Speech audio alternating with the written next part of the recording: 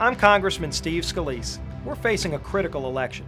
The liberal old guard is attacking me because I'm fighting for our conservative values. I've defended gun owners, protected life, and fought to cut taxes. I've worked with Governor Jindal to get $7 billion for hurricane recovery and flood protection. I met with Governor Palin to develop an energy policy and create good jobs. I'm Congressman Steve Scalise. I approve this message because I'd be honored to have your vote on November 4th.